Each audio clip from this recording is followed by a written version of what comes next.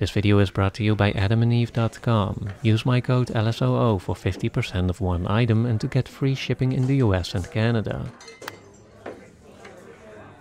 Who do you think they are to each other? This is the question that opens Past Lives, the first feature movie by Celine Song, as we follow a voyeuristic gaze at three strangers sitting across the bar. They won't, of course, be strangers for long. Soon we will learn exactly who they are and how their lives are intertwined. And yet, the question remains significant, for it tells us that whatever expectations we might have, things will not be as they appear at first sight. Indeed, Past Lives is a movie that goes on to quietly yet significantly subvert many tropes of the romantic genre, but it also reconstructs them into something new, something that I wasn't expecting, and which to me elevates it to one of, if not the most beautiful love story in a long time.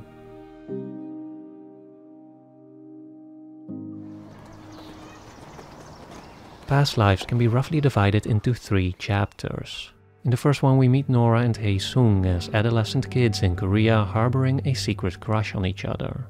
The young romance, however, isn't allowed to blossom as Nora's family emigrates to Canada.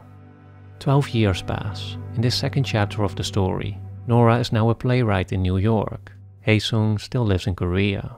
The two reconnect over the internet, but Nora becomes increasingly worried about her growing intimacy with a person who only exists on her laptop screen. And so, she hits the brakes, and the two fall out of each other's lives again. Another 12 years pass. Now we move into the main portion of the story. Hae-sung goes on a vacation to New York where, for the first time in 20 years, he meets up with Nora, who is now married to an American novelist named Arthur. You know, you only speak in Korean when you talk in your sleep. At this point, you might expect, as I initially did, a story in which the main conflict, both with regards to the internal struggle of the central character as well as to the direction of the plot, is primarily driven by doubt. Did Nora make the right choice by marrying Arthur? Or would Hae-sung have been the better option? Who does she love more? Who is she going to end up with? You know, it's the path as laid out by movies such as Before Sunset, in which two former lovers meet again after not having seen each other for 9 years, prompting a re-evaluation of their life choices that eventually culminates into a new crossroad, a new moment of decision-making. And more specifically, it presents a new chance to make the right choice. Because if you had seen the previous movie Before Sunrise, you already knew these two have great chemistry, and seeing how they are still so great together years later while also learning how unfulfilled their lives have been without each other, the movie almost naturally creates this sense of destiny, this feeling that these two, despite having been momentarily kept apart by circumstance, are just meant to be together. I was just thinking about what a good story this is. Childhood sweethearts who reconnect 20 years later only to realize they were meant for each other. Past Lives, on the other hand, subverts this expectation by deliberately calling attention to it. In the story, I would be the evil white American husband standing in the way of destiny. Shut up. It does this not to display how meta-aware it is about the tropes of the genre, but to emphasize that this is a different kind of story, with a different focus and with a different tension. Indeed, though presenting us with what appears to be a love triangle that will eventually favor the two characters who have the more beautiful story and therefore have fate and the audience on their side, at no point is there any real suspense that this might actually happen, that there's going to be another grand moment of choice. Nora makes it very clear, both to Arthur and to us in the audience, that there's no way that she would run off with Hae-sung. Do you even know me? I'm not gonna miss my rehearsals for some dude. And so, when Nora and Hae-sung finally reunite, there just isn't that same atmosphere as there is in Before Sunset. There isn't that same gravitational pull that has us yearning for these childhood lovers to actually upset their lives and be together. And yet, there clearly is a strong emotion here.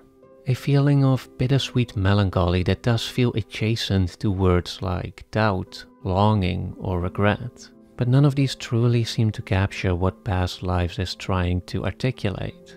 Doubt is generally seen as a form of worrying, worrying whether or not you made a correct decision.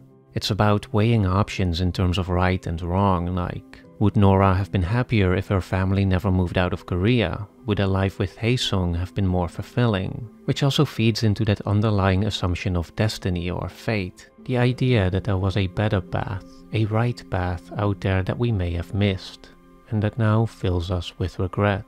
12년 전에 그때 내가 만약에 뉴욕에 왔었다면 어땠을까? 우리가 사귀었을까? 헤어졌을까? 부부가 됐을까? But while the movie allows its characters to ask questions like these, allows them to wonder about what might have been, it feels like it also wants to demonstrate just how limiting of a framework our language can be when trying to articulate what it really feels like, what it really means, to look back on the choices that shaped our lives, and to contemplate where we are and who we are in the present. It's a deconstruction that begins by considering how our lives are not just directed by decisions that we made, but also, and maybe even more so, by those that were made for us. I feel so not Korean when I'm with him, but also in some way more Korean. In his review of the movie, Carlos Aguilar draws attention to the implications of Nora's childhood immigration. There's a unique emotional displacement that happens to people who migrated when they were old enough to have forged memories of life in their homeland, but still young enough to be remolded by a new environment. As the years mount and you become someone else somewhere else, that previous existence, now so distant from your current reality, begins to fade into a corner of your subconscious, covered in the cobwebs of nostalgia. In this context, it becomes even clearer that Nora's reunion with Hae-sung is not about the future. He doesn't re-enter her life as a potential new direction for her to go in. Instead, he's more of a bridge to the past, one that undeniably rekindled a part of Nora's history and identity that had been dormant for many years, but also one that affirmed just how estranged she has become from it. He's so Korean. I mean, I have Korean friends, but he's not like Korean American. He's Korean. By emphasizing the definitiveness of time, the way it solidified Nora's past into a part of her being that she will always carry with her, while also grounding her so firmly in her current existence that she can never truly return to it. Past lives becomes less about what could have been, even less so about what should have been, and more about how what is came to be, about how it defined who we are, and about reconciling ourselves with the way time eventually narrows down the boundless potential for possible life directions into a concrete and singular reality. And while there is definitely some element of grief involved in becoming aware of this movement, and in the inevitable contemplation of all the lives that weren't lived, all the places that weren't stayed in, and all the connections that were broken, as critic Richard Lawson wrote, Past Lives is not concerned with regret. It is instead a thoughtful, humane rumination on what may be fixed in personal history, but remains forever fluid in the mind. You dream in a language that I can't understand. It's like there's this whole place inside of you where I can't go. It's essentially a search for meaning, for understanding, perhaps even for justification. One that can be defined by replacing what if for why. Why is it that we are who we are? Why aren't we someone else, somewhere else, and with somebody else? It's questions like these that go beyond that imagining or that longing for what we might have missed out on, and also relate to feelings of insecurity about what we did end up with. For what does it really mean, as Arthur seems to wonder at one point, to have something if the only reason you have it is because of a series of arbitrary circumstances that may as well have gone in an entirely different direction? What if you met somebody else at that residency? What if there was another writer from New York who'd also read all the same books you had? Wouldn't you be laying here with him? That's not how life works. It does seem to take the romance out of the love story a little bit. The idea that our relationships are primarily defined by random chance, That one tiny alteration in our past could have prevented us from even meeting those who we now can't imagine living without. And perhaps even more confronting, the realization that this alternative life wouldn't have been meaningfully different. That our loved ones would have just met other people, made different connections, fallen in love, and lived out their lives with someone else, never even knowing we existed. It makes it only natural that we worry about what this means for our current relationships, and that we start to experience those more what-if kind of doubts that we talked about earlier. It's just that you make my life so much bigger, and I'm wondering if I do the same thing for you. You do. This is where he ended up. This is where I'm supposed to be. Here, the movie does something interesting by seemingly reintroducing the idea of destiny, albeit its own version of destiny, presented here as the Korean notion of inyon. It means providence, or fate. But it's specifically about relationships between people. Inyon, as Nora explains it, suggests that every encounter between people in their past lives, even if it's just a moment of accidentally brushing your clothes with a stranger, forms an inyon, a sort of spiritual connection. These connections then accumulate over the ages, and when two people have acquired enough of them, 8,000 of them to be precise, that's when they find each other, and that's when they can live happily ever after. Yeah, wouldn't that make this inyan? At first glance, it definitely feels like it brings back some of the romanticism that got lost in the deconstruction of the predestined love story. But at the same time, it also feels more nuanced, more retrospective than the kind of destiny that explicitly or implicitly grabs us in the beginning and has us rooting for its manifestation in the future. In past lives, the concept of inyon is not used to reach some kind of definitive judgment, to either celebrate the achievement of destiny or to mourn having missed out on it. Instead, it's more about emphasizing the importance of reaching a sort of peaceful resignation, the importance of acknowledging that anything could have been anything else, while still finding closure in what actually is. 근데 이번에 와서 확인한 사실은 넌 너기 때문에 떠나가야 했어.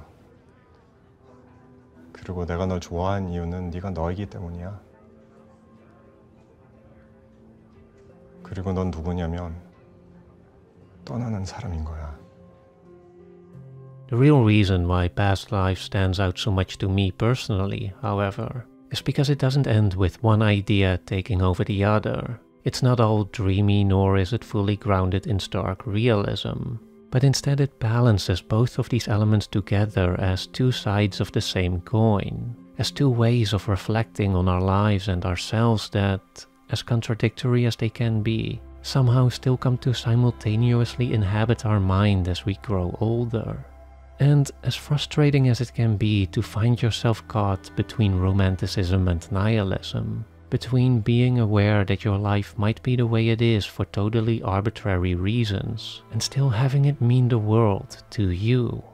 As the characters in Past Lives demonstrate, there is a harmony to be found, as Richard Lawson put it, in that beautiful mingling of all of our wistful, pragmatic adult understanding, and that otherworldly sense that we are all floating on the winds of fate. 이번 생에는 너랑 아사랑 그런 인연인 거지. 8,000겹의 인연에 모인 사람인 거야. 그리고 아사에게 너는 곁에 남는 사람인 거야. Lastly, I think it's important to point out that Past Lives is not just about the love story between Nora and Haesung, but is as much, if not more so, about that between Nora and Arthur.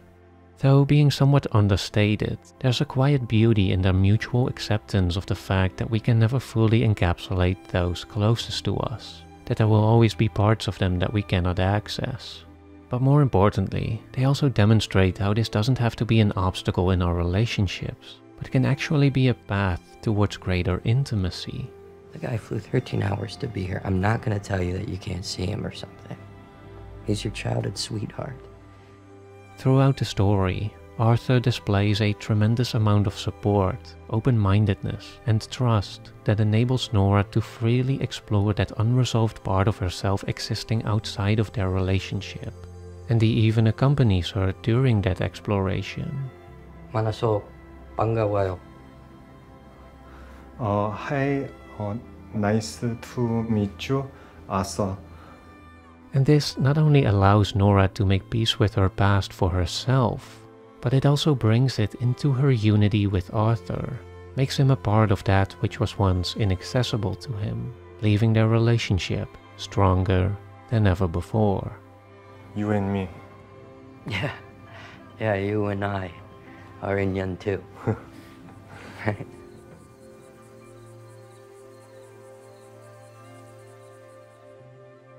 If, after all of this, you feel inspired to grow closer with your partner, or just explore the world of love on your own with an open mind and an open heart, I suggest heading over to Adam and Eve, a company that, like past lives, will for sure help you on your way to greater intimacy. Remember to use my code LSOO for 50% of one item and to get free shipping in the US and Canada. So yeah, just go have a look and have fun. 와, 와. 진짜 와다. 와. 와.